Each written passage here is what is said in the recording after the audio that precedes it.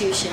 I think both in terms of New York City, in terms of fashion, as a designer, it's just one of the most iconic stores in the world. And I think as a designer, it's just the place where you're just so incredibly proud to see your clothing.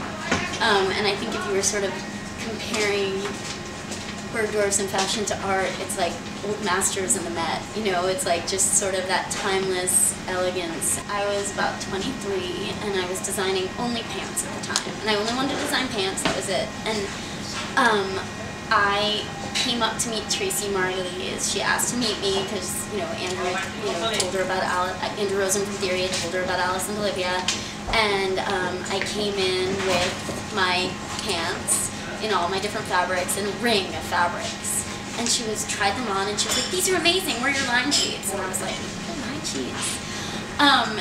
And she was like, "Line sheets, like for your line?" I'm like, "No, here it is," like the whole thing, and she was just so amazing and so encouraging, but also, she pushed us in an amazing way. Like, Stacey was the one that said, "Hey, we need some sweaters to go back to these pants. We need some, of this." And so I felt like, she helped the line grow, and Bergdorfs helped the line grow. And the Bergdorfs woman just instantly, I think, felt a connection to the sort of femininity and sexiness and elegance of those pants, and that was how we started. I don't know if there's like a specific moment.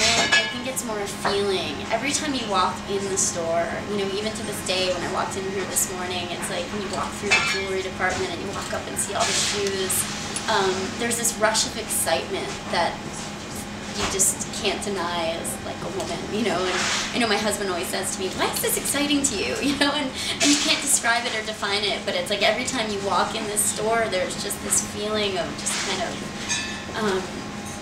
sort of visual, inspiration. I think my dream Bergdorf window would be a very ornate version of like Alice and Olivia in Wonderland. It's a theme that we kind of use in a way to kind of, that sort of surrealism that runs through everything we do. There's like a little bit of whimsy to it.